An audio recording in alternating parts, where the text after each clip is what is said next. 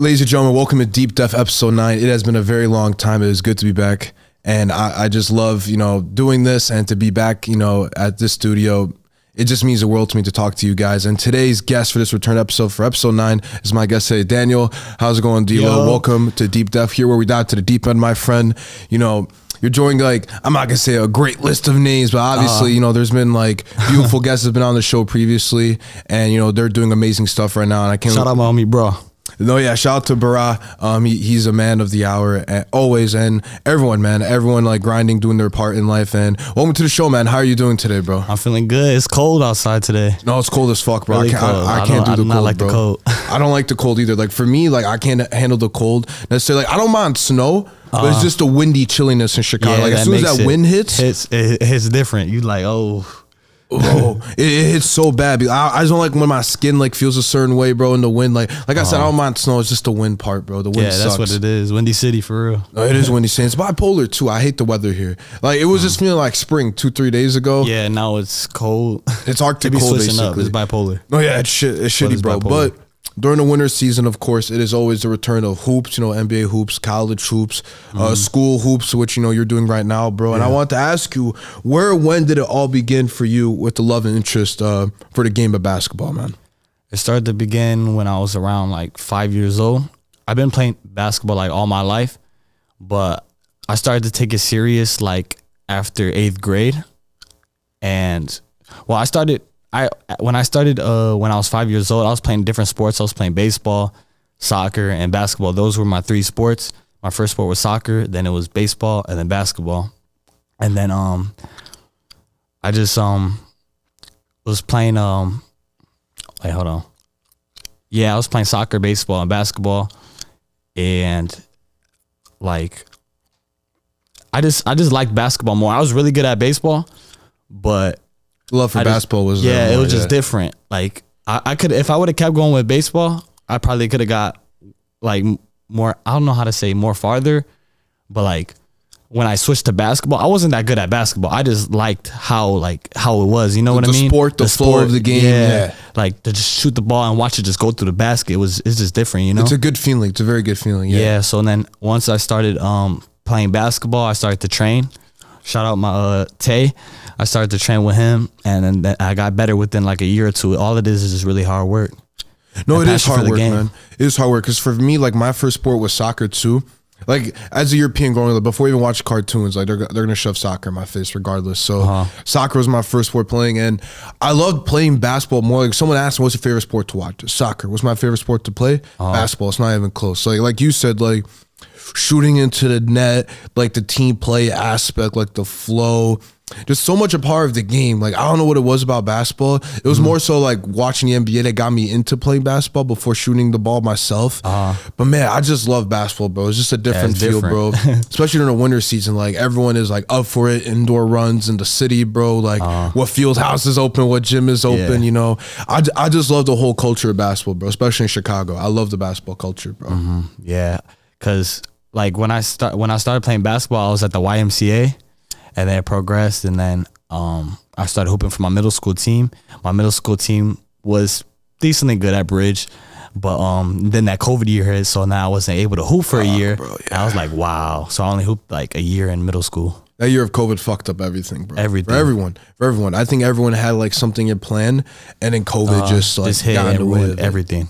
Everything, bro. Yeah, and COVID sucks, but glad we're technically over it now. Yes. I don't know why people still wear masks, but that's neither here nor there. That's on them.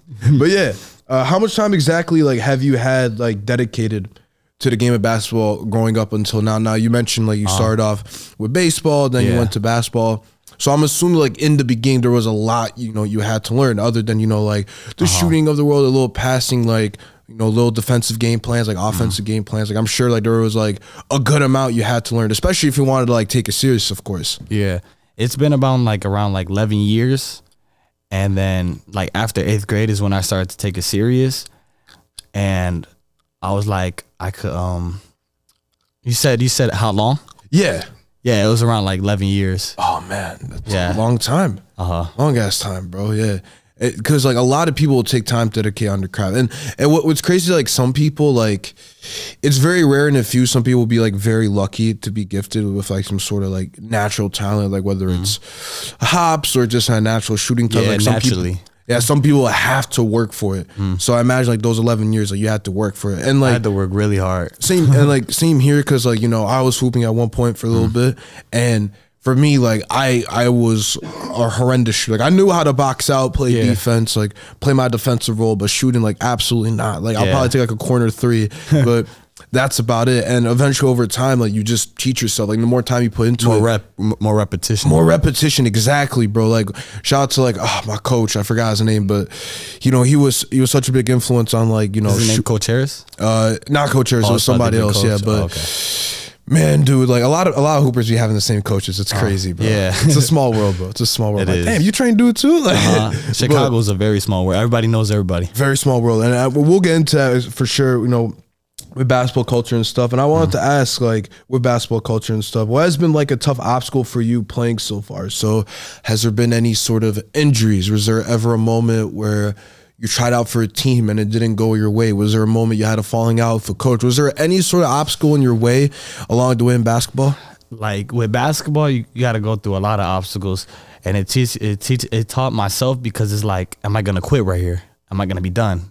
Am I gonna just go over this and just keep pushing myself? And that's what I did.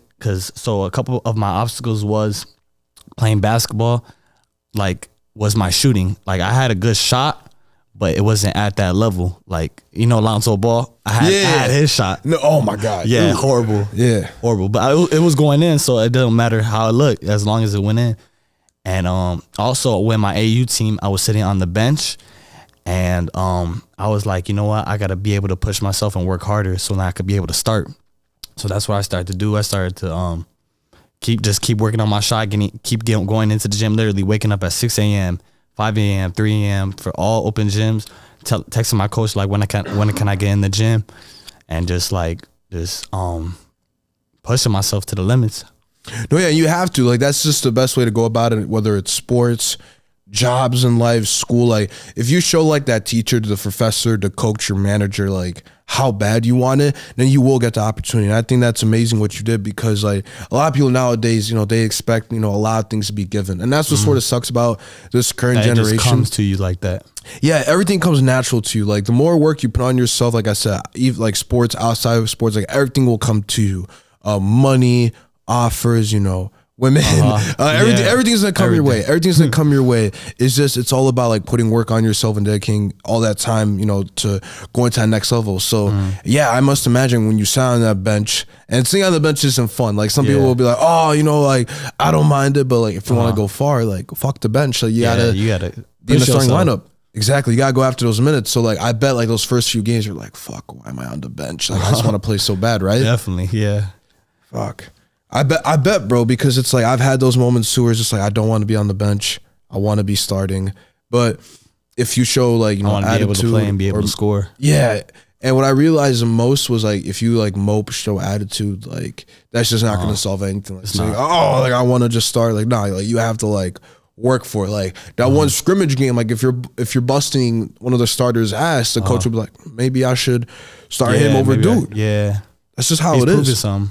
Exactly. Whatever scrimmage, extra ass film meeting rooms, like go like to the most like smallest thing. Like there was this one dude I knew. His name is Jay. Like he was so dedicated to hooping. Like he doesn't hoop as much anymore. He'll hoop for fun, but dude, he went to every high school meeting. He went to every fucking like everything. Like he went to the smallest thing. He's like, all right, basketball meetup drive. Like we're gonna like donate some turkeys as a high school. Like some of the team wouldn't even go, but he was there. He was like, oh, I'm here. Like I'm there. Like he wanted to be involved so bad, and he eventually got the starting job. And that's all it takes. You have to really like put yourself out there. Now you don't gotta be like the coach's. And you have to be consistent too. Yes, you have to be consistent if you want stuff to change. No, you have to be, and you can't just, you know, be like a little coach's buddy. You know, you can't like, you have to like work for it too. Like, and it's good to have a relationship with your coach, but at the end of the day, like to them, that's like annoying. It's annoying. Like they're just there for coaching to get the W and to get paid. To them, it's technically and to win. To win, yeah. To win most importantly. Now, getting paid is nice and all, but you want to win. Like, there's no point of coaching if you can't fucking win. Like, you know, that's just how it is. But was there anything else you wanted to add on top of that? Like, along, like, obstacles and stuff? Yeah, I'm trying to think. I was going to say something, too. I forgot. I'll bring it back up if I remember. Of course. No worries, man. No worries, of course. And I was going to say, describe, this plays a part to this next question. Describe how important it is to be real with yourself, you know, when it comes to, like, let's say playing high-level comp. Like, playing high-level comp, being a part of, like, a big, you know, AU team, you know, high school team, and, like, realizing, like, yeah, some of those kids I played, you know, at those field houses, like, no disrespect to them, you know, they're weaker compared, you know, to these dudes that I'm playing, you know? Like, I could play this one dude at this local field house, but in this AAU run, there's people dunking and shit. There's people like doing crazy crossovers. So I must imagine like the beginning, you're like, damn, like I have to like grind probably even harder, like knowing that these guys could do much more. And that's the thing, like I'm gonna bring it up because it's sort of relevant to the topic. Like, and we'll get into NBA ball later. Like, it's so to me, out of all the pro sports, like NBA is by far like the hardest to make it to. Only because like there's so many like. And we'll talk about Chicago street culture in a bit, like with their basketball and stuff. Like, there's so many people we've hooped with at like some of these gym runs, some of these street runs that were like D2, D3 at one point. Like, had an opportunity to play in the NBA or at least play in the next level, but it's very hard. Like, I forgot, there was like this one dude like averaging 16, 17 in college, but just because that one dude jumps a little higher, looks a little bit fancier, he's gonna get picked over you. And bro, it's just so tough. So going back to the question I was gonna ask, like, it must be like a real humbling moment when you saw like, damn, like a lot of these guys like wanted just as much as me, if not more, for some of them. Like my coach says, hard work beats talent when talent doesn't work hard. Like, so basically what he means by that is like, you basically gotta work hard. You gotta hustle. You gotta go after it. So like any little thing, because this is what college coaches and anybody else, they'll look at to see, okay, what does this guy do better than this guy? So it's like you have to make sure every attribute that you have, okay, I'm shooting like this, but it got to be better than this. Okay, my defense, I got to work on it. It could be better. You know what I mean? Yeah. No, for sure. They always look at the small things like, can he understand my game plan? Can he understand like what I'm trying to ask of him? And at the end of the day, like, I'll never forget like the NFL player I had, Josh Woods. Like he basically applied like the coach always knows best. Like, it's not like it's a coach like, you know, sits you on the bench or like doesn't play you in a certain game or doesn't give you enough minutes. It's not because like, you know, it's more so favoritism. Like it could be, but that's very rare. It's for a reason. It's for a reason. And like, if you're close with him, he'll tell you what you need to work on for you to get better in that category. Exactly. Like, for example, like, like you're not switching on those screens enough. You're not like going like, if you're a big man, like, why are you shooting, you know, them threes? And there's two different types of people. They'll either get mad, they'll have an attitude, or they'll have a positive attitude and be like, okay, I got you next time. I'm gonna switch on that one. Like, I should have switched. Yeah, a lot. And that's the thing. Like, I hate saying like this generation because I'm a part of the young generation. But it's very like tough to see like. And I know a lot of people that I hooped with, like they'll have like some sort of like an attitude like that, you know? Yeah. And I'll tell them like you know, Brody to Brody, like there's no reason to flip out like that. It's only gonna mess up the chemistry. It's only gonna mess up focus. I know you mad because you did that, but still have a positive attitude. Get back on the next play. Get back on the next play. Clear your mind. And you can't hoop mad. Like, you can't hoop mad. Like, it's impossible. Like, I hooped like furious one time because a dude fouled me, and it's just not worth it because then I started to take horrendous shots, and my shot selections were very poor. Like, so it's all about just like understanding, keeping a cool head, and like you said, like just, hey yo, my fault. I messed up. I should have switched on that one. I could have, you know, picked up Buddy, you know, half court. Like, that's on me. Just take it. That's what it is nowadays. Attitude. If a coach sees that you don't have great attitude, just because of that, he won't give you a scholarship or an offer. Just literally just because of that. Just because of that. And it's crucial nowadays. Like, it's crucial. It's not even just talent, like you said. Like, it's the little things. Like, how do you communicate with your teammates?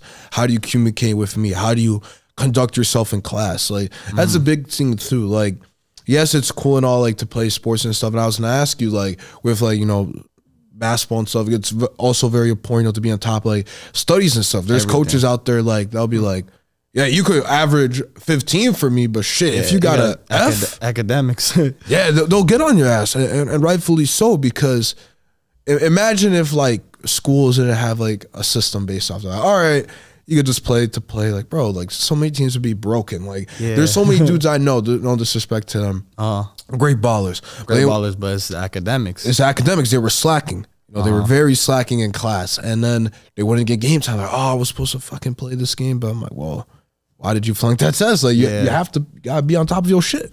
The real talk, you have to. What would you say is like? Now this one I want to hear for sure. I bet. What's your biggest pet peeve in general when hooping with somebody? Like during a game, you know, it could be like during a school game, AAU run. It could be at a rec run, you know, maybe at an export. Biggest pet peeve? Yeah. Oh, it's like the non-hooper, but like, you know how like the non-hooper, but he has really good defense. He just stays still. He's not even falling for none of your like hezzies or like pump fakes. He's just there. I hate that shit. Yeah. You're just there. Like, that'd be so annoying. I hate that shit. No, I hate that shit. The ones that are walls, but it's also brick walls. Brick walls. It's not even just that. The football players, people know what I mean by that. There are some crazy football players in basketball. What I mean by crazy, I don't mean by skill set. I mean hacking your shit. Like they'll be like pushing you, coming in like running backs into the paint. And I'm like, shit, like we gotta push you out the way. Like, dang, like offensive charging. Like I have my hands up, like for a reason. Like, damn. But it's not even just that. It's also like people arguing.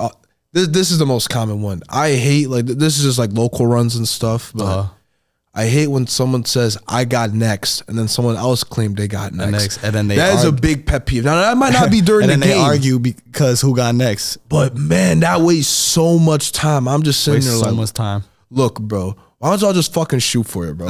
He makes it, he got next. He misses, okay, cool, whatever. It keeps on going on and on.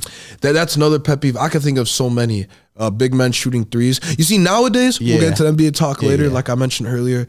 I don't mind a big man shooting a three if you open. Like if you at the top of the key, like a little pick and pop. And you know he could shoot it. And I know you could shoot like a little pick and pop, cool. But if you like forcing like little threes. You 6'10" trying to shoot a three, like, and you just can't shoot, don't shoot a three. I'm getting mad, bro. I'm getting mad. I'm gonna yell at your ass. I'm like, bro, get your big ass down low. Like, why are you get in the gym and work on it? I want to see you work on it. Exactly. Like, but for right now, go in the paint. and we will get into that. We will get into it because I definitely do want to talk about how much, like, not even like the pro game has changed, but basketball in general. Overall. Like, because I think so much is influenced, something like the NBA, Euro ball, everything. Even some like these popular like AAU teams and stuff like that. What they do, we take inspiration. Like Steph Curry, like everybody started to shoot deep ass threes because of Steph, bro. Literally, like no look away threes. No look away threes. Like I started to shoot too because I'm like, shit, I know I can't shoot for shit, but I just want to pull it for some sort of reason. It feels good. It feels good. I'm just letting it fly. Like brick, let it be a brick, like brick foundation. It's cool, but I just want to shoot. You know, and we'll get into more of that later. And what are a few goals that you have, like with basketball? You know, with academics being on top of that. I do want to ask about, you know, like local high school runs. Now, obviously, for the audience that don't remember, for the audience that don't know, we do reside in the beautiful city of Chicago. So how is the season has gone for you so far? And what are the short-term and long-term goals, not only with basketball, but with academics being with that? So a couple goals that I have right now is obviously I want to be a professional basketball player. I want to go to the NBA. Beautiful. So I'm just working on that right now. It's my junior season, so I still got another year for a senior year, and then I go off to college. I'm still looking into a couple colleges right now, but obviously want to be a professional basketball player. If that doesn't work out, obviously you got to have a plan B. You can't just be like, oh, I don't have a plan B. No, you have to. I would like to work in like the business area or like finance, working with money, because that's, you know, the best way. That is the best way. Oh, easily the best way. And it's good that you have a plan B.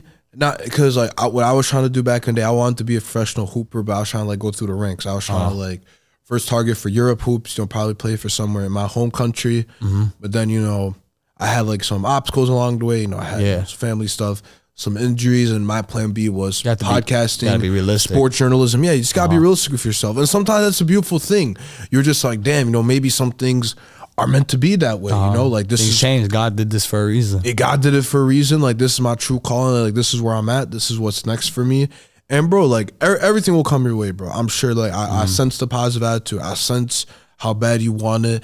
And I always tell people too, like, because I've watched like a bunch of like, you know, videos on basketball and like me studying the sport, you know, going to school for journalism and analysis. Like, what I know the most about like basketball is like, it's not even just like trying to like make the NBA. Like, you could like still make the pros and like overseas. And I tell people like, bro, like, you're still a professional. Like, if someone told me, you can still get paid. Like, if someone told me like, hey, I'm a pro in fucking, I don't know, Romania. Like, I'm a professional basketball player in Romania. I'll be like, shit, like, you're a professional. Like, I can't take nothing against you. I'm not going to say, oh, I'll drop everyone off. No, they're pros for a reason. And the crazy thing is they be mad because, oh, I'm in Romania. Okay. But you, like a professional, though, in Romania, some other people don't get that chance to go hoop in Romania. No, exactly. Or any other place. Like, a lot of these people that we look, like a lot of these basketball influencers, like Ball is Life people, they at one point played overseas. They at one point was on some of those little G League teams in on the TV NBA or something like that. Exactly. And man, like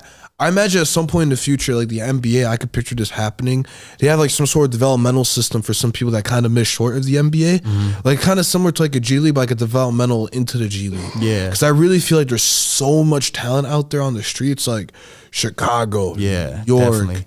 They definitely got to do something like that. Chicago, New York, Atlanta. Like, there's so many. Like, now at the end of the day, pro hooper, street hooping, like those are two different worlds. They're not gonna call fucking kicks in street ball. They're just not gonna do that. You do, they're gonna be like, like why? Like, you know, like why are you calling it like kicks in streets? But what I'm trying to get at is there's so many like talented people on the streets, like I mentioned earlier, like people that were D2 at one, people that were D3 at Chicago, I think it just said recently too that has the most professionals born in the city of Chicago for NBA, NFL, like anything. There's real talent here, like basketball, baseball, football. Now football for me, I'm not gonna say it's easy, but on the outside looking in, they have such a big roster for offensive linemen. You have the kicker training camp roster. They have like 2-3 freaking rosters. Like NBA is like, all right, nah, you make this team or you go into the G League or I'm trading you. It's one of those. Like NFL is like, oh, you could be in our training camp roster. What the fuck is that? Oh no, you only here in training camp during the season.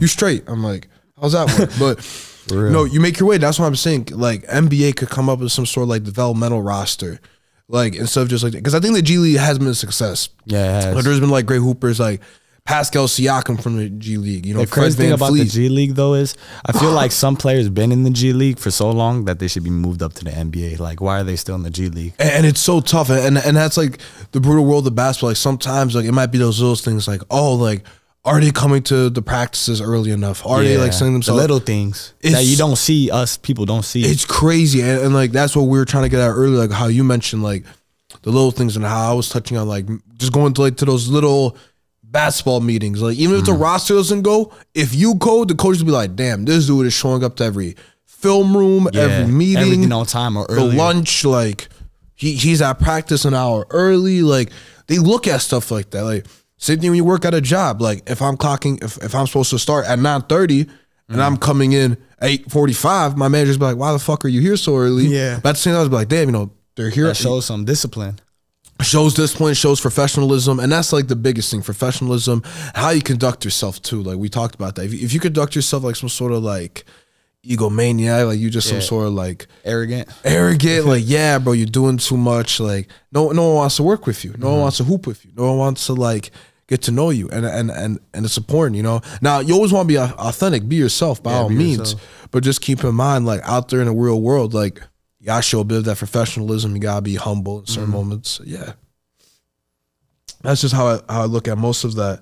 And then I was gonna say before proceeding on to the next subject, you know, of NBA hoops and stuff like that. Were there any last things you wanted to say regarding, you know, your basketball journey? Anyone you like to thank real quick? I know you had some shout outs in the beginning. Yeah, shout out my trainer Tay, GFC.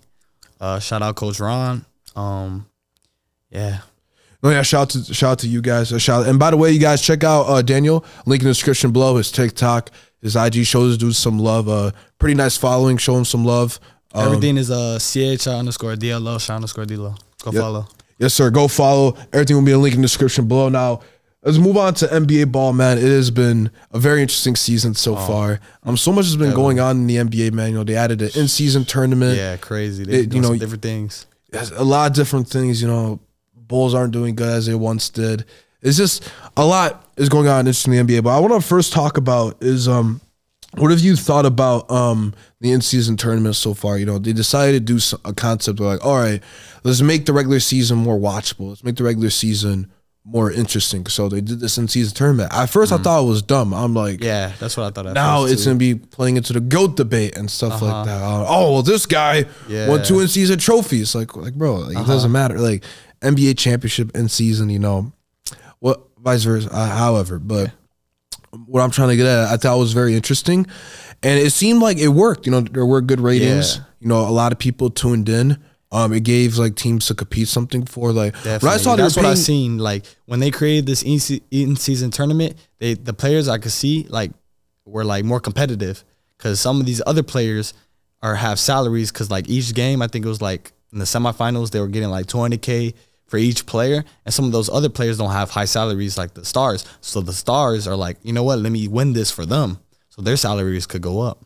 No, yeah, and that's like the beautiful thing. Like I'm so like, all right, well, let me make the regular season interesting. Let me give these guys something to play for, because the regular season is just like, okay, first half, let's go off to a great start, and then around the middle of the season, we'll rest our starters and stuff like that. And obviously, people get upset about that, you know. I remember like stuff like, you know, people saying, oh, like this could be my only one NBA game I ever go to. Yeah, I'm trying to see LeBron. I'm trying to see KD. And let's say it's, you know, Phoenix versus the Bulls near the end of the season. Yeah. Suns already clinched. The Bulls tanking. But let's say, you know, KD is coming in town. He's on the Suns. You're like, oh, man, I could see KD. But he's not playing. Because they're like, oh, no need to play KD. You know, he's playing the Bulls. Like, we already made the playoffs. Like, people get upset about that. So now what the NBA is doing is like, nah, here's a little tournament. Yeah. I'm going to give y'all something to play for. Like you said, the money especially. Like, there's guys on that team that are not getting paid, you know, nowhere near as much. Like, good money. Yeah. But not as near as, like, the stars and, like, LeBron. Exactly. Like, I'm trying to think of an example. Like, Kobe White is not getting paid Zach LaVine money. Like, Kobe White has a cool contract, but it's not up there. It's not up there. Yeah. You want to work for more of it. And it's good exposure, too. Yeah. That gives some NBA, because what I noticed is some starting lineups, they'll be putting on some players they're not usually in the starting lineup of the regular season. They'll give them more playing time, you know, try to develop them through the in-season tournament. Yeah. So, I don't know. I thought the in-season tournament was a success, bro. Yeah, I thought it was pretty good, too. Like, the game last night was huge. Indiana Lakers. James won. That was crazy. We'll get to LeBron in a bit, but that was a crazy game. You know, I kind of expect LA to win. You know, nothing against Indiana. I think future-wise, I think they'll be great. I was surprised Indiana actually made it to the finals. Oh yeah, Tyrese Halliburton is a dog. He was going crazy. He's a dog. Like, being a Kings fan, you know, I'm not sad that we traded him, because I told people like Fox and Halliburton can't coexist. I'm not saying like they wouldn't be able to play with each other, but one has to be great without the other. Like, because it's either Fox is gonna be that dude or Halliburton's be that dude, and the other ones will be like cool with it. Yeah. So one of them had to go. Yeah, that's how I feel about Boston. I'm not saying they should blow up. They should let go of Tatum and Brown. Like, you keep that. But man, I'm telling people right now, if you give Jaylen Brown like his own team, like put him on the Magic or something, I don't know, that dude will be averaging easily 25, and he'll look like an easy superstar.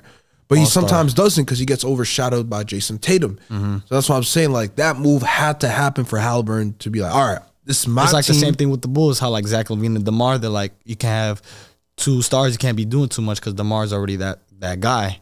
So Zach LaVine's trying to do too much to be like DeMar. And it just hasn't worked. It just hasn't worked. I can't wait to see the next season tournament. And do you think the Lakers are going to carry this momentum? Do you think the Lakers could win the championship? Nah, I don't think so. I think they got a good momentum, but then like also you got injuries and stuff like that. Yeah, you know, a lot of old players on that team. Davis is too inconsistent, man. I don't think the Lakers will go that far, honestly. No, I think they have talent. I don't think talent is an issue. I just think they have such consistency issues. Like, not LeBron in particular. They'll be consistent, and then they stop, and then for a long minute, and then they pop off. Again. Yeah. Like, the Lakers, like, specifically Anthony Davis, so I get frustrated with them most. Like, one game, this dude will have, like, 30 points, 15 rebounds. Next game, he's injured. 5 blocks. And the next game, he'll have 4 points, 2 rebounds, 2 blocks in 30 minutes, and you're just like, how the fuck like did you just went off for 30 the other day? You just went off for 30, not even 2 nights ago. Like, and that I think that's what's gonna hurt the Lakers, because what we saw in the playoffs was when it mattered most, AD wasn't able to show up. It was only LeBron. LeBron's gonna show up regardless. Like he's gonna show up. Like he might make a mistake or two, but it's LeBron. He's gonna be there. I ain't a big LeBron fan, but I know he's gonna be clutch. Like I know he's not gonna like mess up. Other dudes on the Lakers like D'Angelo Russell, like I mentioned, Anthony Davis, like those two particularly are so inconsistent. Austin Reeves is fine. I would keep Austin Reeves. I wouldn't trade him. He could hoop. Definitely the next star for the Lakers. He could definitely hoop. Like, you know, he's definitely in the conversation for 6th man of the year. Like I'll put him in that conversation with Malik Monk. But no, the NBA has been interesting. Like outside of the Lakers, like I would say like people out the West, it's either going to be the Suns, it could be the Mavs, it could be. I just feel like they're a defensive player or two away. I'll say the 3 teams that have like really good players is the Suns. I'm trying to think of Dallas Mavericks. Luka's been going crazy too, and I'm trying to think. I feel like the Warriors too. They got a solid team. Yeah, it's always that championship pedigree, you know. I say the Warriors because that's like one of my favorite teams. And you can never count them out. You just can never count them out. Like Steph, Dre. I know a lot of people like to get on Dre, especially in recent memory. He just hasn't been on like, you know, particularly the greatest of, you know, behaviors, but no, still got respect, you know, like what the Warriors bring. They still have the championship pedigree. So like you said, they are being one of your favorite teams. Now they might not seem like title favorites at the moment. Yeah. But I'll always consider them title favorites because as long as Steph is standing and breathing, like that team will have a shot at the championship. That's just how good they are. They look for him. That's why they look for him so he could get shots. And I don't even think like the Golden State haven't been like playing that bad this year. I think they picked up a couple good wins. I just think what hurts them is their bench wasn't as deep as it once was. They had a very back in the day. I remember like it was when like the Warriors and Cavs are going at it. I would get so mad. I would be like, man, like. Well, I would get happy. They can't even put nobody in because like there's nobody there to help them. No, like there's no. And at that time, like when the Warriors are rotating in, I'm like, man, bro, I hate the Warriors so much because their team was so good. Like you would see Steph coming off the court with Clay. I'm like, oh my god, we're straight. Now coming off is Iguodala, Sean Livingston. Like, hold on, where'd they get these role players from? Like. Now they don't really have like role players like that. I think their best role player now is like, Sean Livingston was good though, and Andre Iguodala. Sean Livingston was killing it in the mid range. He was killing it, and man, if you didn't have that early injury back in the day for the Clippers, he would have been like he could have had like a good individual career. He could have had like some accolades and stuff, but he still came back, won himself a ring. No, he was the dog, and that's what I'm saying. Like Golden State, they don't have like dogs like that off the bench, like, and to me the bench is so important. Like I know we were talking earlier about like gotta have a deep bench. The bench is not being that good, but bro, like if you have a good role on the bench and like you known as like Lou Will, for example, like that dude always came off the bench because he was like that spark plug. Like current example, I love everything up. Current example, Malik Monk for the Kings. Like as soon as D Fox comes out, I'm gonna throw him Malik and he'll get the buckets because you need that guy. He's gonna start going. Exactly. Lakers, all right, LeBron is coming out, but we straight because now we have, not saying Austin Reeves is to LeBron's level, but I got someone I could count on to hold down the fort for a bit so LeBron can get his rest. Now too many teams nowadays have a good bench, man. They don't. They'll focus so much on the starting lineup. They'll put the starting lineup on the bench, and then once the bench players come in, then everything starts to like fall apart. And then there's no cohesiveness. There's no development. So I was going to say, like, I would say modern day NBA wasn't as good as old NBA. I feel like old NBA was better. I'm not saying like 90s NBA. I wasn't born at that time. But, like, what the fuck? But like Paul George Pacers, you know, Melo on the Knicks, you know, when D-Rose on the Bulls. I feel like basketball was better at that point because it was more intense. It was about development. Let me have a good bench. It was intense, like you mentioned. Like I care about more of the team. Yeah. Now they don't really do that. They don't it's just care. like they're like, okay, best team. Yeah. Let's put they're like, I just got money. I don't care. They don't care. Like it's just about putting whatever they can together. Like the Clippers, like I'm worried about them because I'm a big Westbrook fan, and they got Harden, Westbrook, Kawhi, and fucking PG. That's another tough team. I forgot too. Yeah, and they are a good team, but the only way that team is gonna work is all right. Russ off the bench, Harden, Kawhi, PG in the lineup because you can't put all four of them into one lineup. It's just not gonna work. It's not gonna work. And I remember a crazy quote. They asked PG Tucker the other night, and I had to look it up. I thought it was a meme. But they asked him like about his DMPs, you know, not averaging the points he did before. Yeah. And I think they did address it, but he was like, there was only one ball and only plenty of players could only move it around. He said something like that. So he was basically saying like, bro, like how can I get any action if you got 4 ball dominant dudes and one lineup? You gotta look for them. You gotta look for them. And like I like how play a role. Like how you said, play a role. Like I just don't think like Ty Lue has the roles designated yet. I think they have potential. Like Russ 6-man, everybody else starting. Like they could win the championship. At the same time, it's like, fuck. Like, I don't know, bro. I just don't trust Harden. Are they going to be able to work for each other? You have to work for each other. I don't trust Harden. I don't trust him, man. Harden is going to do a little ISO, 10-leg dribble, step back. It goes in, but then sometimes he be tweaking. ISO bullshit. And I know, like, he's made, like, a lot of, like, fans unhappy along the way. Yeah. Like, he's rubbed Brooklyn fans the wrong way. Especially the way he acts, too. Oh my God! Like so much. I know. Not going to the when he was playing for Philadelphia, he wasn't going to the training. I think. Oh yeah, bro. Oh my God. And Philly fans, bro, they don't play around about that shit, bro. Yeah. Like if they hear like the smallest thing about you, like like I don't give a fuck about practice or something. They will boo you out the arena. Now, Harden is not as much to say as Ben Simmons. Like there's no way near. I'm sure when Harden comes into town, he's definitely hear boos. Not like Ben Simmons boos, but.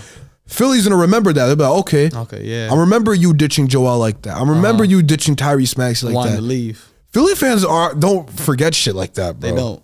They do not like. They're the same with OKC fans. Well, OKC, I guess, somewhat forgave KD since I personally wouldn't have.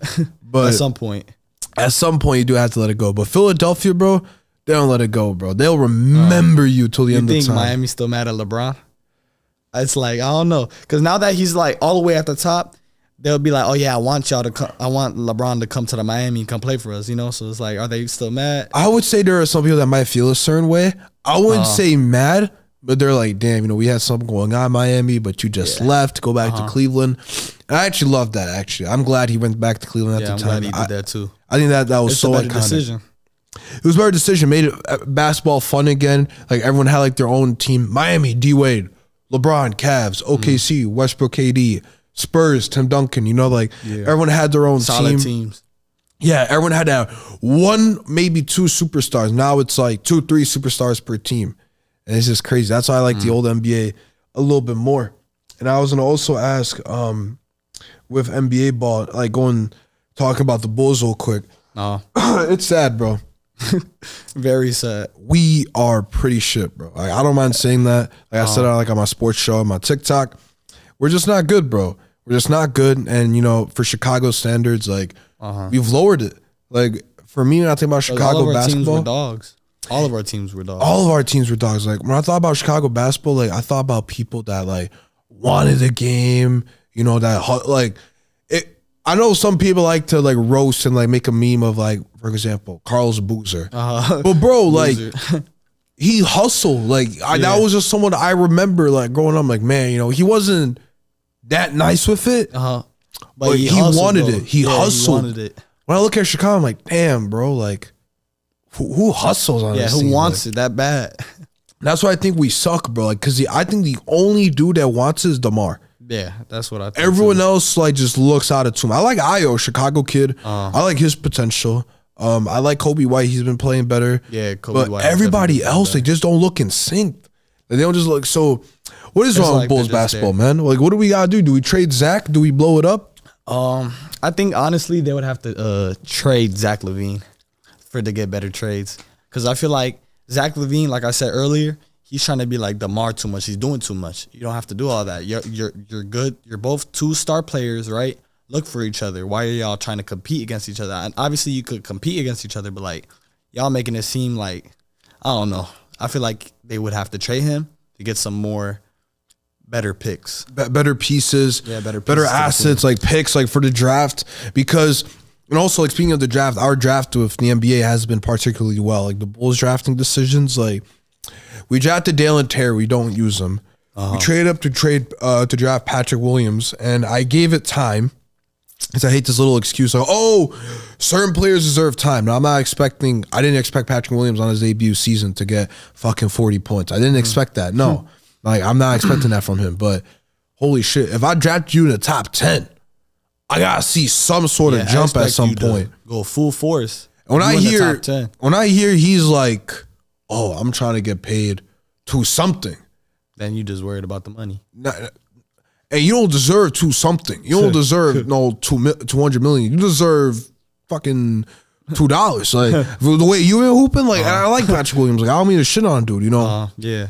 He made it to the NBA for a reason. He's got there to that point. Yeah. Like he go hoop. I'm not saying he's a scrub. Well, he is playing like one, but that's not the like. I just hate how we made these weird decisions and it's just affected us as a team. Like it changes. Like it doesn't seem like I don't know. Exactly, and I like where we're at compared to with our previous coaches, like after Tom Thibodeau.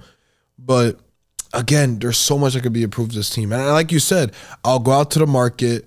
All right, I'll get here's Zach, Vooch, Kobe White. Even to make things more interesting, I'll even throw Caruso on the table. All these dudes are on clearance sale. Whatever y'all want, give us the best thing in return. Yeah, like.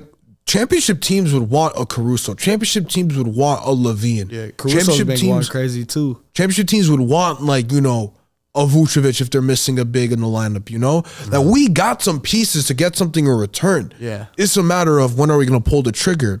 And we got to pull the trigger soon. Like, I don't mind if we just blow it up and we just trade everybody. Like, I don't mind being shit again. Like, because when was the last time we were actually good?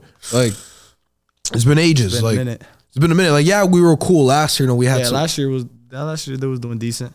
But fuck, like I'm talking about like deep playoff run. Deep. City was on their feet. Like it was probably when D Rose was on the Bulls. Literally, when he hit that crazy shot against the Cavs. Crazy. Jimmy Butler was here. Gasol, like all those guys are dogs. Now who we have now? Patrick Williams, Torrey Craig. Like these guys go hoop. But it's just like there's nothing special about them. And you can't say that they're a championship team. Nah, nowhere near, bro. Like realistically, we're an in-season championship team, but we're not no NBA championship team. Because the in-season tournament, I'm not saying any team could win it, bro. If the Indiana Pacers can make it that far, if bro, was against Lakers, like then the Bulls, you know.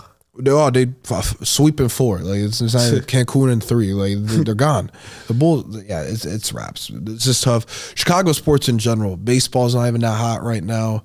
Football is just pretty bad. Well, football is always bad. Like the Bears, it's always next year. It's always next year. No, yeah. And like I'm more of an NBA guy. I love football, but it's just funny to troll Bears fans. Like I want the Bears to do well as a Chicago. Yeah, obviously. But I just think it's so funny, like because they would go to grocery stores, get a bunch of beer, like, oh, bear down, like we're gonna go fucking crazy this year, and you don't, like it just doesn't happen. You're shit of shit in the NFL, like you're the worst team in America when it comes to sports. Like I feel like eventually though, like I feel like the Chicago sports teams will go back to how they used to be. It has to, like man, like I'm not saying we're New York, like obviously New York is always gonna get its a little overhype, but we're Chicago, man. Like you bring up the Bulls, Michael Jordan, you know. D Rose, dogs. Michael Jordan changed the game. Rodman, Pippen, like when you think about the Bears, you'll think about Peyton, you'll think about we have iconic characters. Like New York, they have iconic characters, but when I think about the Knicks, it's not gonna be like how I think about MJ for the Bulls. Knicks, Carmelo, like cool, but like was he really that memorable compared to like that he actually changed the game? Exactly, and now so I feel like that's what Chicago's missing. We don't have any of those guys right now. Like as a city, you know, we're always gonna be good for our music. We're always gonna be good for our food. You know, that's not a debate, but our sports is just down bad right now. Yeah. It is. I would say the only thing right now, I don't even watch hockey for real. But from what I heard from like people that do watch hockey, like the Blackhawks are cool. Like they got something going on, rebuilding. But again, everyone's rebuilding. The Bulls suck, Bears suck, Cubs suck. I like the Sox, but they suck too. You said baseball earlier. Are you more of a Cubs fan or a Sox fan? Oh, that's a hard one. I'm mostly a Cubs fan, but like at some point, I'm like, you know what? I love both teams, you know, because I'm from Chicago. Oh, yeah, of course. Love both teams. Yeah. But I'll never get the notion, like, Sox fans going to get mad when the Cubs win. Like, bro, like, you're in Chicago. Like, I get it. Like, you know, it's that inner city rivalry, but, like, You think Laker fans would get? Actually, that's a bit different. Lakers don't like the Clippers at all. Lakers do not like the Clippers. No, Clippers are just weird. They're a weird franchise. Like for the longest, like you would think, damn, they haven't won a championship yet. Like think about it, like the Clippers at one point. When's the last time they won a championship? Never. They won it never. No, I don't think so. The Clippers never won it because, and they had chances. You had Chris Paul in Lob City. Yeah, that didn't work. You then tried to build around Blake. It still didn't work. You then bring in Kawhi and PG. You're like, holy shit, like easy champions, and they got skunked in the bubble. Deep bench though, like you was talking about earlier. They need a deep bench and during that time. Yeah, bro. And we're going a bit all over the place, but I was quickly like in the topic of Chicago with hoops and stuff. Man, I love our hooping culture here. Obviously, we could talk about how bad the pro sports teams are, but we talk about how there's a lot of like hoopers like on the streets. I remember like Stephen A said something cool about like reviving the NBA dunk contest. Like they should get dunkers, like the best dunkers around America from the streets, from rec gyms and stuff like that. And I think that would be a cool concept. It'll be, I feel like, more better because nowadays some of the NBA players are they'll do really good dunks, but they're like John Morant.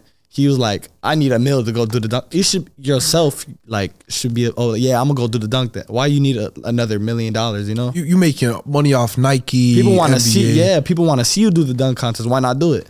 Exactly, and I think that's like how maybe Adam could do something with the dunk contest, like throw some money in there, but it's gonna come down to like how bad like some of those dudes want it. And I'm not like there might not be better hoopers, but man, I've seen some crazy dunkers like around Chicago. Like, you've seen them on TikTok, YouTube, everywhere. YouTube, Instagram Reels. Like there are some crazy dunkers. Like the other night, I seen this one dude like do like a whole like 360. Like I don't know how, but it was like a lot. But I'm just like, man, like some of these dudes like would put on a show, a show. Like do some different dunks that NBA players can't even do. Yeah, and I've seen like street dunkers like do shit like where I can't even think of an NBA player that'd be able to do it. So I was gonna say like, man, like I feel like the NBA should look at the streets a little bit more.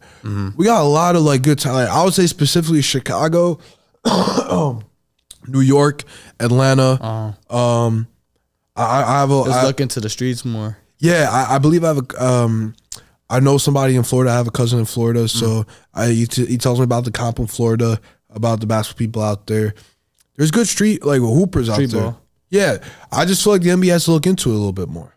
Yeah, like maybe do like a little outdoor event in the summer, like of like street hoopers, and then like whoever like wins a tournament, some of them gets rewarded a G League tryout. Yeah, that's a G League contract. G League tryout. What would you think about that idea? Do you think NBA should expand that for the streets? Yeah, I think they should do that because then I feel like somebody who's just been in the cut that you haven't seen, who's really good could get that opportunity to hoop at a higher level, Oh yeah, because like I said, like we said earlier, there's so many dudes that we know, we hooped with. Like Chicago's a small world, by the way. It's a very small world. we both of us know a lot of hoopers around here. We know a few that were D2, that were D3, or even D1 at one point. But it just got too tough. Whether it was school, it could have been maybe life financially, maybe an injury. So that's why it's like that one setback. Imagine having that second chance through a little tournament, like how they do with the in-season. Like imagine having a tournament to get on a G League team. Like, oh shoot, like a tryout system. This is my chance, to actually show out. They need to expand on that. I genuinely believe the NBA should take the opportunity. Yeah, and I feel like there's more dogs too, because they want to show out. There's like, I got something to prove, and then when they play that high level player who's like, you know what, I'm good skillfully. Like I said earlier, hard work beats talent when talent doesn't work hard. Those other players who work hard will beat them. They will beat them. They will beat them. And man, like some of these dudes could still real life make it. That's what I'm saying. Like NBA should think of something like that. And I would love for Chicago to be a part of that because we have a lot of talented like athletes here. We really do. Definitely. Especially in basketball. Oh my God. Like especially in basketball. Not against like our football players here. Baseball players I think is phenomenal. But we have some crazy good basketball players. Crazy. In the city of Chicago. I'm thinking like NBA pros outside D Rose, like the Pat Beverleys of the world, Anthony Davis. I'm trying to think. Jabari Parker was in the league at one point. Jalen Brunson, he Illinois kid. Javon Carter plays for the Bulls currently. He's from Maywood, I believe. Also Chicago, and like there's a good amount, like Taylor Horn Tucker, even from Illinois in general too. People from Illinois, Taylor Horn Tucker, that's another one. A lot of people know Taylor Horn Tucker. Yeah, DJ Stewart coming from Whitney Young. How he's trying to make his way. I think last time I checked, he's a dog too. He's a dog. I think he's on the Kings G League team at one point. Yeah, I'm pretty sure. So he's actually on right now for the G League. I'm pretty sure he's playing with the Boston Celtics. Yeah. I think it's called Maine. And bro, like he's gonna keep chasing out those opportunities, and man, like some point they're gonna land that roster spot, bro. Yeah, they're gonna land that roster spot. Like we said earlier, if you keep going to those extra meetings, those little like scrimmages, like they will call you up. Out. Real life, yeah. So I could imagine like the DJ Stewarts of the world. At some point, he will get that official roster spot, and I root for him. As a Chicagoan, I want to see our people like truly succeed and do great things. I do, and I just think like nowadays, and we could get into that topic in the end of the show about like how people could be negative nowadays and stuff like that, and how to tune them out. But we'll get into that just a bit. You want to see people from Chicago do great things. Like you want to see them succeed. It feels good, Oh, he's from Chicago. I could be like that. I could do the same thing he's doing. Exactly, and you want to be on a big stage, whether it's music, sports, comedy, anything in the business world. Like, oh man, like that dude like went to my school. Like he went to yada yada yada. Like. Yeah. It's a beautiful thing, bro. It's a beautiful thing. And before we go into the ending subjects of the show, I do want to talk about one last thing with the NBA. This will be a funny one. Man, I want to know like where you stand with LeBron. Like, why do people hate him so much, especially in our generation? Like, no one likes LeBron. Like, well, I'm not gonna say no one completely, but like, you get what I'm saying. Like, no one just doesn't like dude. I'm gonna say some negative things about him. I'm going to say some positive things. The negative things I'm going to start off with is how he acts. Like, he acts like a baby sometimes. Like, and then the things like he does, like, he did make great moves. Like, how he was in Miami, then he went back to Cleveland, but he just, like, completely left, And the people are like, dang, you going to just leave us like that? So I'll say those are the, like, couple negative things, just his attitude. And then the positive things about him, like, you can't be mad at him for doing great things. No, he's the #1 scorer in the league. Oh, yeah. He's beat a lot of records, He's won a lot of championships. I think more than Jordan now, right? More championship rings. Like, you just can't be mad about that. He's changed the game as well as Michael Jordan, so you can't be mad at him for that. I don't know why people still hate him now, because I had to realize it too, because I didn't like him. But you have to realize he's done a lot of good things. He's done so much. I'm not the biggest fan of him either. There are a lot of things that he does that just kind of sets me the wrong way, but flopping, just whining a lot. And even like, how do I say, like, it's not his fault, but his fan base gets me mad.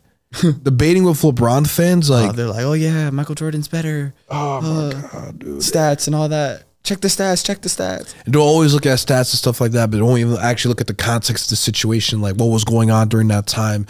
And I love LeBron. But if you're gonna hype up a championship win in the bubble, I'm sorry, I'm not gonna tolerate that, because nothing against the bubble. I'm sure it was very hard to hoop without your family and stuff like that. But if you think like, but everyone is also sick. They don't feel the same. They're not 100%. Like, bro, like we're flexing the bubble championship. Again, like he won the championship. I'm not gonna take it away from him. But there's little instances like the fan base of LeBron. Yeah, they will like overhype that achievement to make it seem like I won't be surprised today. After this episode done, I didn't log in today on my social media because I don't like logging in most of the time. I only do it for business. But when I do log in, and I see people be like, oh my God, like he has 4 NBA championships, won this season tournament, better than Jordan. Like if I go to the comments and if I see some shit like that, bro, like I'm logging off. It gets you mad. It gets me mad because it's just like we can't be saying stupid shit. And like I get it. Like it's social media, like it's America, like 2023. People have their favorite players. Yeah, like everyone has like the favorite players. Like everyone, like for me, like I'll ask you that, like your favorite NBA players to watch. Like for me, like I like players that like don't say too much, like, humble, respectful. Like for example, I love Jaylen Brown, could hoop. I love De'Aaron Fox, could hoop. Luka reminds me of LeBron with how he can whine sometimes too. Yeah. But I love Luka. You know, he does what he does. He know he could do it too. Exactly. And he's humble. LeBron be forcing some shit sometimes, bro. Like he be thinking he a shooter for real, and he's not. Like that, he's like, I've done it, so I'm just pull it. No, yeah. There's so many little things about LeBron I could say, but yeah, man. But I will say this. I appreciate LeBron in the sense that, like, the people like back in the day, like, you know, my pops and stuff like that, like your pops, like everyone back in the day at some point, like they're like, hey, in our area, Jordan was our GOAT, you know, early Kobe. Yeah. And then for us, it was, you could, like, some people won't recognize it, but it's true. Like, if we were to say who's a GOAT of this era, like this generation, it's LeBron. It's not even close. Yeah. Like, I love Kobe, but when we were getting born and raised, like, we didn't catch like the early parts of Kobe. We only caught like the mid-late of his career, you know? Like late glimpse. Yeah, late glimpses of Kobe, you know. So we still got to see Kobe, you know? We still got to see him, rest in peace, but R.I.P. Yeah, it just, but LeBron, though, like, we saw, like, his journey, you know, Cleveland, Miami. And he's still in the game. Still in the game, still involved. The oldest in the league, too. Oldest in the league. Like, it's crazy when you think, like, damn, like, the dude's been in the league since 2003. Like, that's crazy. 20 years, man. 2 decades. And 24 soon. Like 2024, it's a mark like 20-some years. Like, yeah, he wants to play with Bronny, so that's, you know how long that's going to be. I think it's probably going to be like a year or two. Oh, he's waiting for Bronny for sure. Yeah, he's going to wait for Bronny. And I think he'll make his debut like this season. Actually. Yeah, right? Yeah. He's going to make his debut. And I can't wait to see that. I think that's going to be like, you know, it's going to be a fun basketball. He's probably gonna play about a year or two in college, and he's going straight to the NBA. No, yeah, for sure, for sure. And I was gonna talk about college ball a little bit. I wanted to bring the subject up. It seems like nowadays, like Europe ball has been developing really well. Yeah, it has. And I think that's the case because like with guys like Luka and stuff like that, they went up against guys that were legit competition stuff. So you look at Bronny and stuff coming out of college. Like, I'm not saying they're not gonna come out great players. Man, if Bronny like started off his career playing for, let's say, Real Madrid, like overseas basketball, like he will learn so much more about the game compared to college. Yeah, and something against the college system, you know, like by any means, like nothing against like how Victor Wembanyama was playing overseas, right? He was playing overseas. Yeah, he was playing. He came from overseas. Yeah, and then he came to the NBA. He's like, oh yeah, this is easier. It is, and also like. LaMelo Ball, like he came from Australia. Like he played Lithuania a little bit, then went to Australia, and then came here. Yeah. And something against the Dukes of the world, the Kentuckys, you know, some of those big programs, you know, they got great basketball minds. But in terms of development, like at the end of the day, like college ball, like you're playing against like not kids, but like young adults. You know, like in Europe, like I'm going up against some 7-foot bearded dude like in Russia, like down low, like overly aggressive as shit, but they will learn so much more off that because they're like, damn, okay, now I gotta get ready. I gotta see what I could do to work with. I see. Exactly. That's why, and I was gonna ask, like, do you think the American college could catch up with Europe at some point, or do you think it's somewhat impossible considering like pro Europe and overseas, like it's legit comp, and for us it's more like student comp, friend comp? Like, what do you think? Maybe the catch up, but that's kind of hard though, because like when you're comparing college, you know, to Europe and stuff like that, like how the USA team kept on losing to like the other teams, because the other teams were like, we're tired of losing to the USA team, so like Puerto Rico had to like turn it up, those other teams. So I don't know, I think I would say they might catch up. They could. It's hard though. It's gonna be very hard. Like if they had like maybe like time in the summer to do something fun, like. Because they're learning, the Europe and the other teams, the overseas teams are learning different things than what the college hoopers are doing. Yeah, college hoopers is more like fundamental stuff. Like, well, I wouldn't say fundamental, but it's more like simplistic stuff and stuff like that. With Europe, it's so much more like fundamentals. This is the big comp that we're going up against. You know, the arena is crazy, the crowd crazy. Like I remember Jokic saying like, "Oh brother, like I play in Serbia," and like you see like a little video. Yeah, I be seeing clips and like the entire audience, fans going crazy, like, flames in the crowd. Like damn, the student section is literally the whole thing, like singing, jumping up and down. Like you don't see any NBA, and I love our crowd atmosphere. You know, I love basketball fans, but basketball fans in America compared to Europe, it's not even close. Yeah, like they take that shit with everything seriously. Like if they lose a game, they lost their job, they lost their life. Like that's what it means. Everything. Like UK soccer fans, especially. Like I have this one friend. You know, he's a freaking Everton fan, and he's like, man, I'm having a rough day. I'm like, why, bro? Like, beautiful outside, and he's like, oh, bro, nice day. My team lost. Like I'm like, dude, like what the fuck? Like, they ain't paying you. Like they lost. Like bro, like I get that shows dedication. Real fans. Real fans, bro. Real fans. Like we got real fans too, but they're like. Oh, they sometimes it's different. they be bipolar, bro. Like one day Bulls fans love Zachary, and the next day, oh, get his ass out of Chicago. You know, like make up your mind. Like, you can't pick one. You gotta pick one or the other. But also now, talking about LeBron, talking about street culture, we covered a lot. You know, with the basketball world. To round up like the show, like how important you think it is, like for guys like us, you know, grinding, you know, you with basketball, me with journalism, like to hear your insight. How important you think it is to like block out the noise, block out the hate, block out the naysayers. Because nowadays, man, like especially with how much social media has grown, it's very easy for someone like any of us to see a comment, to see like some sort of post like directed towards us or whatever. Yeah. And like we may think it's like, oh, I don't care, like I don't give a shit, but like we'll get flustered regardless. So I think important it is to like just tune that stuff out, because a lot of people like do struggle with it, and like I tell people, it's just simple as they keep worrying about it. Yeah, it's as simple as just keep doing you and stuff like that. But what do you think about like today's times? Because it is very toxic times for sure. Yeah, with me, I would say you just gotta like try to ignore it. If there's something like of you, just you gotta like, I don't know, for the people who like keep looking at that negative stuff, like I would tell them like don't look at social media. Like people are just saying that so they can see your reaction, you know, see like how you feel and stuff. Like literally the other day, they said something in the crowd. It was pretty funny, and I was like, you know what, like ignore it. Like just shoot this free throw and make it. Why is that gonna mess up my game? You know, it's all about positive energy, ignoring the hate. It's just their opinions, you know. It's opinion. That's exactly at the end of the day. Like it's all opinion based. Like some of these people, real life, like like why would I care about what you got to say about me? It ain't factual. Like what you said. Like like we've heard so many like you know, with you hooping and stuff like that. We've heard so many of those like, oh, you suck or you're ass or like. And the crazy thing is too, I had to realize I had to change this because I think it was like my sophomore year. I was playing against Taft actually, Lakeview versus Taft.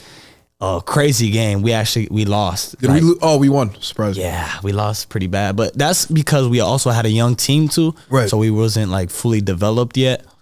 And yeah, we lost I think by like 30 or something like that. But they were like talking crazy in the crowd, and I was letting it get to my head, you know?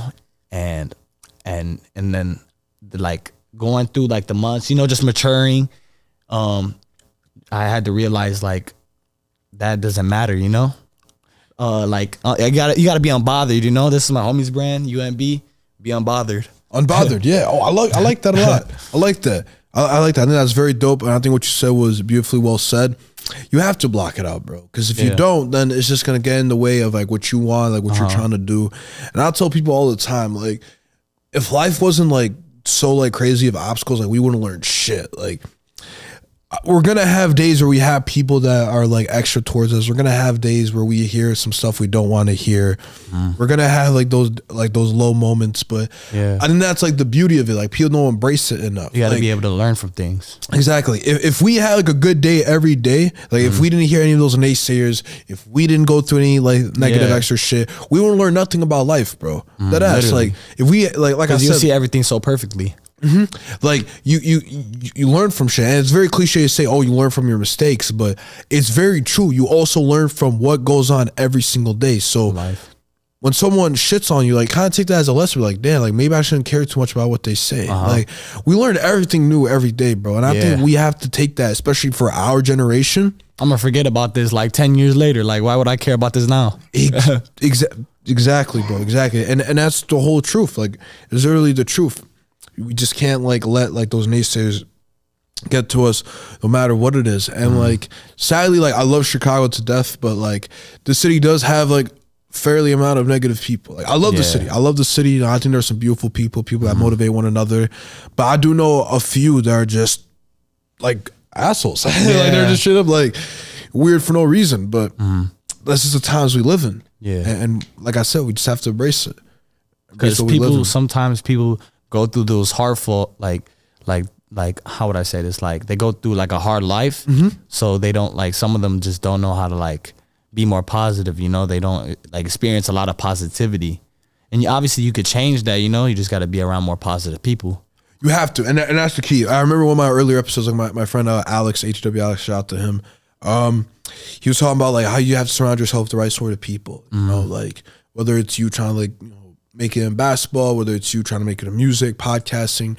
Surround yourself with people that like have the same goals as you. That have the same goals that you. Maybe not the same exact goals, but that like, wants to succeed like you. They want to do something, yeah, they want to do something like you. They'll give you like criticism. Like I told, like I have my one friend, like I mentioned with Alex, like he'll send me, hey yo, Tark, what do you think about the song I made? And as a homie, I'm gonna give him my straight up opinion, straight up criticism. I'm gonna criticize, give my opinion, you know, give my heartfelt thoughts. Because nowadays people will be like, oh, what do you think of this? And they'll take whatever good thing they hear. Oh, like, it sounds cool, but it sounds all right. It's cool, you know? Now you gotta go to those people that are like detailed with it. Like, for example, if you came up to someone like, hey, like, how'd I do today? Like, and they were like, oh, you hooped okay. Like, they weren't really. You can do better at this and this. Yeah. You know? Now you ask the other homie, like homie B, like, yo, like, how'd you think I hooped today? Well, you know, you made some shots. You know, you made your open threes in a corner. You had some on the wing, but you gotta, you know, play better at defense.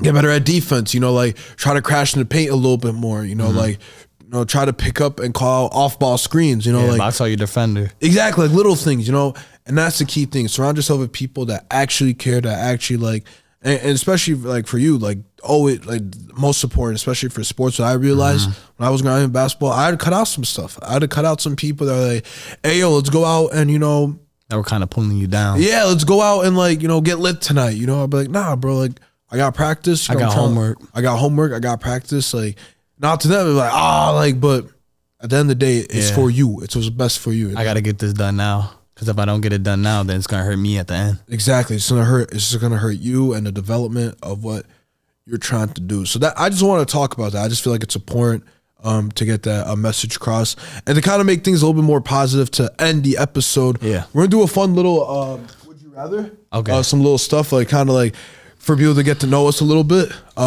more to wrap up the show. But let's start off the first one. Would you rather be a star player on a bad team or a bench warmer on a great team?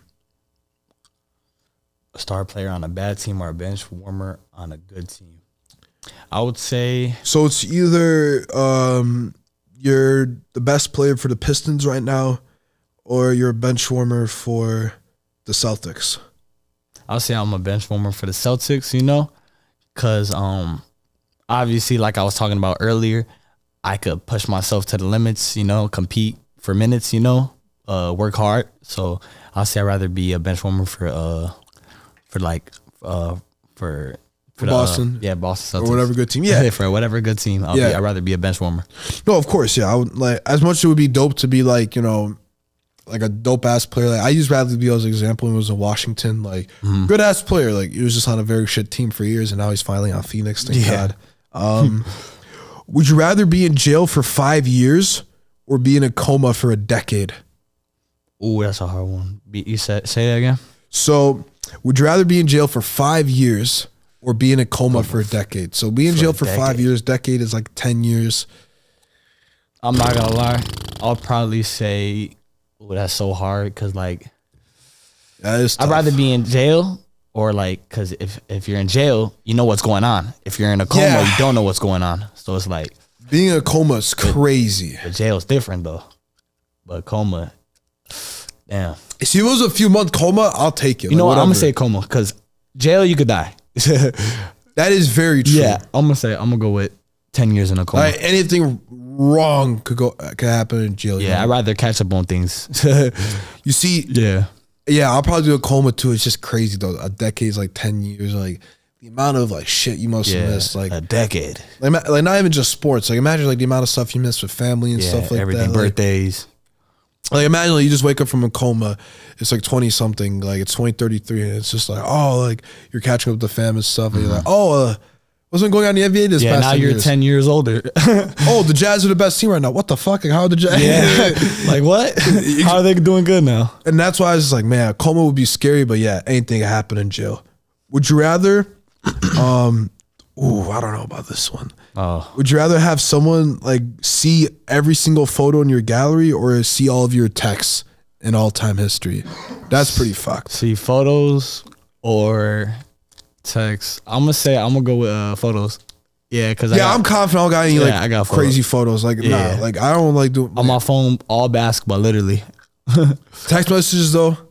Yeah, that's different subject. Yeah, that's different. So I can't. That's crazy. I don't know about my text. I don't know about my text. Photos, I got nothing to hide. Yeah, baby pictures and family. Baby pictures, podcasts like hooping. Yeah, all videos, all types of text stuff. Mixtapes. That's different. I'm talking. Can't do that. You never know. Would you rather have? Would you rather be able to read minds or predict the future? Read minds or predict the future. I'll definitely say read minds because I definitely don't want to predict the future because then it's like, okay, this person's gonna die probably like tomorrow. You know, I don't want to predict that because then it's like, dang, you know, it's like if I could predict the future of myself and then it's like, dang, I really die on this day or this happens to me. Like I know what's gonna happen. I would rather not. I'd rather just let it be. So I'd rather just read somebody's mind. Like, okay, that's what you're thinking of right now. For me, I'm gonna say future would be cool, but man, if I could read someone's mind, like read their intentions, read like what they're trying to do, like bro, that would be crazy. You got your crush, you're like, okay, what you thinking about right now? Oh man, I'm looking at it like, man, if I were to like play sports again, I'm like on a fast break and I could read what you're about to do. Oh my god, yeah, you can hit him with another move. I'm about to read the mind. I think I'm gonna go with that. Yeah, the future would be dope. But if I could read your mind in like little situations I need the most in, I'll read your mind without a shadow of doubt. Definitely. Would you rather be colorblind or lose your sense of taste? Colorblind or lose sense of taste. Colorblind. I would say I'd rather be colorblind, even though everything would be like different, like darker color.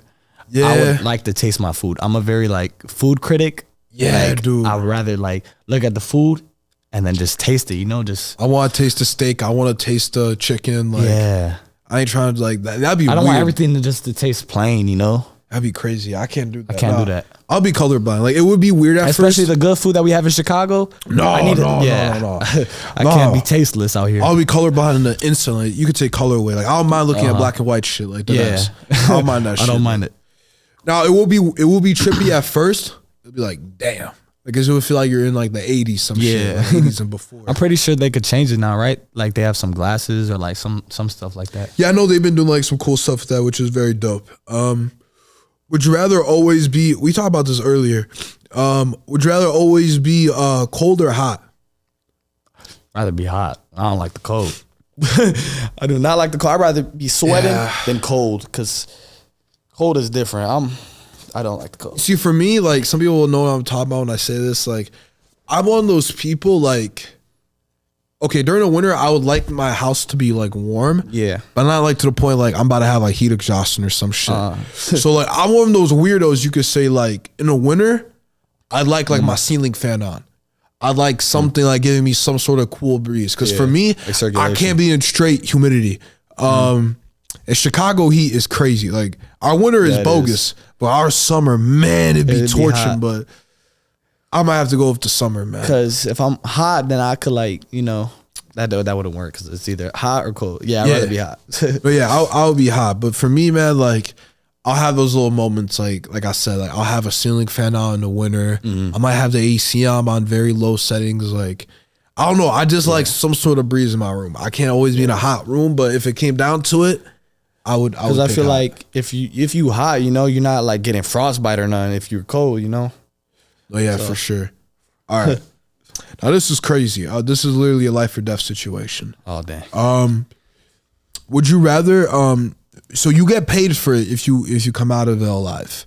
So you gotta last at least 3 minutes in a ring with Prime Mike Tyson.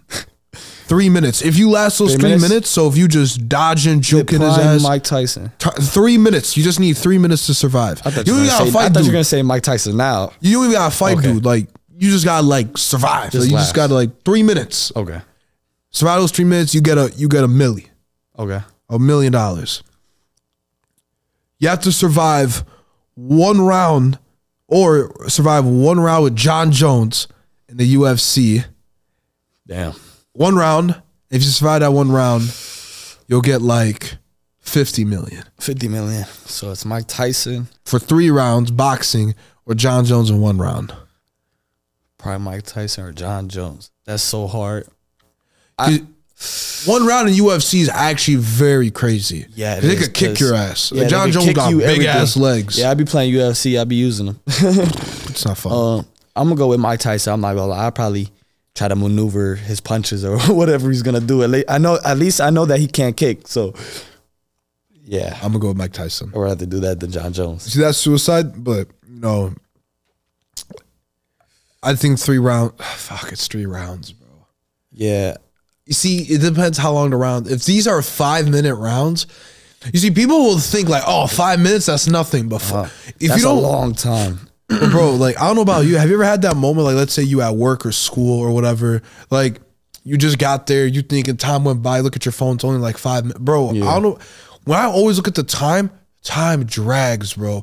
So people think, "Oh, 5 minutes." It's 5 minutes, but bro, it depends too, because sometimes it's like if you keep checking the time, then it's gonna drag. But if you just like be nonchalant, like then like the time will go by quick. You see, or like if you're doing something. Exactly, a 5-minute basketball run may look quick, but a 5-minute boxing run, like bro, in those 5 minutes, you're thinking about the time, like okay, when is this gonna end? I'm gonna keep looking like, damn, bro, I got 1 more minute with this. I gotta keep maneuvering. Fuck yeah, I'll go with Mike Tyson. John Jones, literally like. His leg is insane. Like, yeah, he could reach you from across the octagon, especially in the UFC. Oh man, I think I got 1 more. Oh yeah, for sure. Okay, if it came down to, would you always stay in the state of Chicago, or if you had the chance, so let's say, would you rather always live in America, or would you rather at some point live abroad, overseas? I'm not gonna lie, I would probably. That's a hard question. I guess yourself a crib in Italy or something. Yeah, that would be real nice. But also, I'd probably go somewhere else, experience a new lifestyle. You know, something different. You know. Yeah, because I love Chicago to death. Always will. I love as much as this country gets on my nerves. So like, I was born and raised here. I'm a representative. Definitely for sure. Like, I love Chicago. I've always wanted, like, if I were to go somewhere in America, like, I would definitely want to go to Cali or Florida, Miami, warmer state. Texas would be cool. They got some cool stuff. Arizona, no state taxes in Texas, so yeah, that's dope. Property is cheap. But yeah, there's a lot of stuff. But yeah, I'd probably go overseas too. But ladies and gentlemen, that will be the end of War Talk. D-Dep episode 9. I thought about my old show for a second, but man, Daniel D-Lo, thank you for coming on the show, bro. I'm glad like people got to know you a little bit, support you on your journey, and like I said, you guys check him in the link in the description below. Check out his Instagram, TikTok, everything will be in the link in the description below. Any last words you want to say before we wrap it up, my friend? Just come check out Lakeview this year. We're going crazy. We're going for regionals. Yeah, I'm gonna just keep on hooping. I appreciate my mom for everything she does. Like, yeah, for everything she does. Cause my father passed away. Yeah, my dad passed away from cancer. It was fucking crazy. But it just taught me, like, he's looking down on me to do better things. So always be resilient. Just keep working hard, keep doing what you're doing, and live your life. Like he said, keep working hard, you guys. That was very beautiful words, and your pops will be proud, man. He's definitely gonna be proud, bro. And like he said, y'all, like, keep working hard, and everything will come y'all way. Don't even think about yesterday. Always think about the next day moving forward. So, D-Lo, yes, sir. Appreciate you, man. It was a great episode, and we'll see y'all in the next one on episode 10. Yes, sir. Deuces.